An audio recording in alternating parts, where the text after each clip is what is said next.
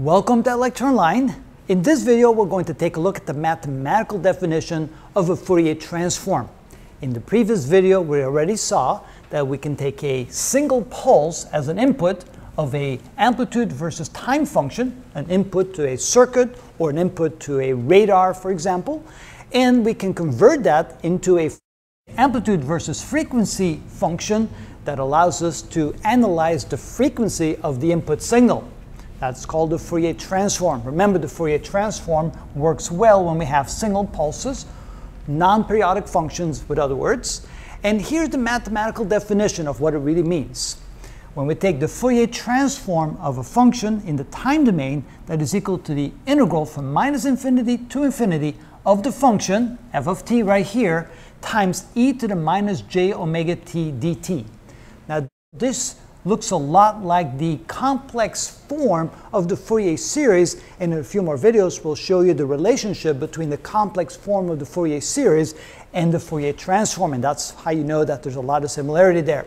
We can also take the inverse Fourier transform to get the function back. We start with a function that is in the frequency domain. We take the inverse Fourier transform, which is equal to 1 over 2 pi times the integral from minus infinity to infinity of the function in the frequency domain times e to the j omega t dt. Remember, j is equal to the square root of -1.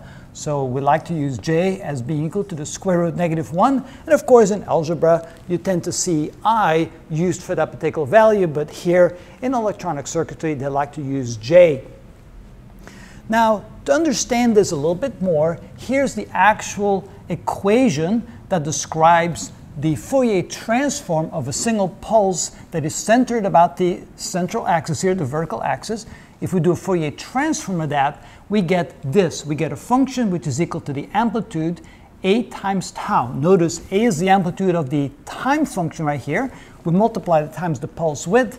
That becomes the amplitude at the center here of the frequency function. We multiply that times the sine of omega tau over 2. Omega can be any frequency now.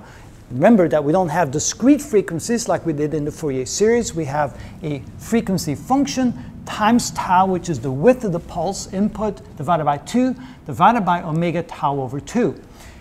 We'll show you how we derive that using this mathematical definition. Now, it turns out this is the Sinc function, and this is what a Sinc function looks like. Now, let's say that tau, the width here, is equal to 2, like 2 seconds. That means that the sine of omega 2 over 2, so I plug in 2 for here, the sine of omega 2 over 2 is equal to the sine of omega, and we know that the sine of omega equals 0 when therefore omega equals pi, 2 pi, 3 pi, and so forth. So now you can see the relationship between these points right here where the function crosses the horizontal axis.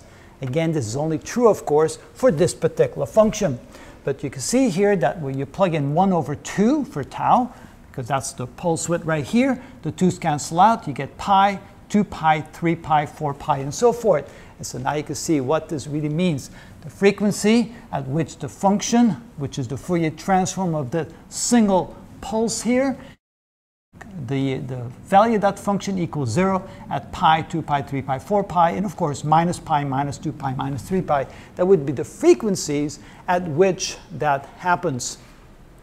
So of course that would be 2 pi radians per second. That would be the frequency of the particular point where the function goes through the horizontal axis. So that's what I mean by slowly beginning to understand what a Fourier transform is. We'll take it one little piece at a time, explain what it means, see what happens when you begin to change the inputs, and then after a few more videos you'll begin to get a good feel of what we're dealing with and what the Fourier transform is. That's how we do that.